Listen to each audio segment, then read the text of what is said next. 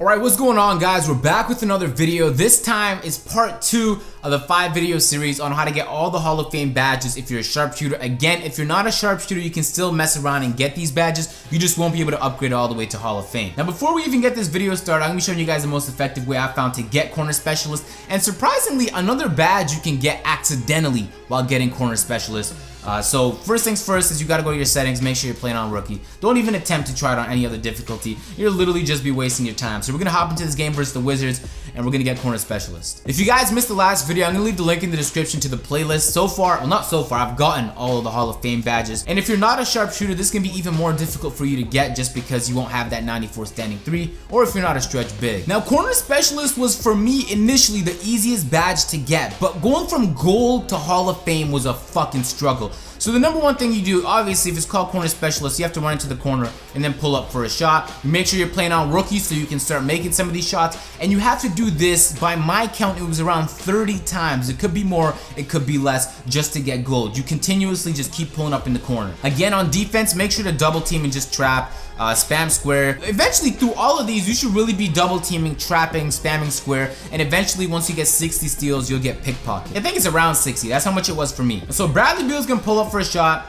He's gonna break. Michael B's gonna get the ball. He's gonna throw it up. What I'm doing right here, this sprint up to the corner, not only when I make this am I getting corner specialist, but throughout that whole process, I'm also getting progress on that one-man fast break badge. And so immediately after the defensive rebound, whoever gets it, you immediately don't even think about passing, just sprint straight into the corner. So while you're trying to get corner specialist, you can also get the fucking one-man fast break. So I'm gonna get the rebound, of course run to the corner, and so I already have the badge. So you guys saw it light up on the top right for me, one-man fast break, and then I pull up, bang, and you're gonna see corner specialist light up. Right there, I have pickpocket, you're gonna see pickpocket light up. I'm not gonna be able to get one-man fast break this time, but he's gonna pass it back to me. Again, pull up, here we go.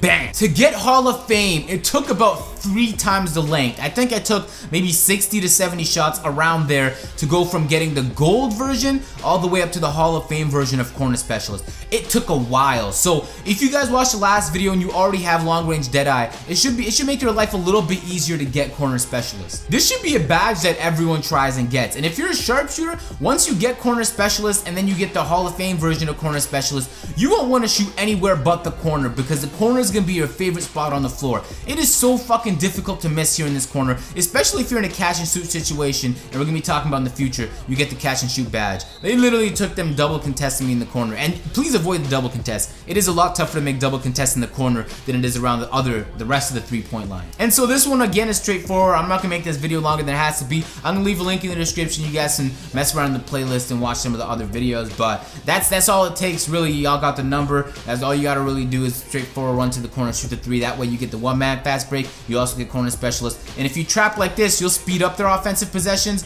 And then during the process, if you get some steals, you can make some progress towards getting pickpocket. So really, in the process of getting corner specialist, which is gonna be easier because if you watch the last video, you already have long range Deadeye. You're also getting 2 other badges. And so hopefully, fuck, I missed. And so that's all it takes. If you guys enjoyed this video, be sure to leave a like. Subscribe if you guys are new. You guys can see more videos.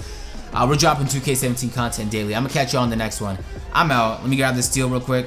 Nope, out of bounds. Peace.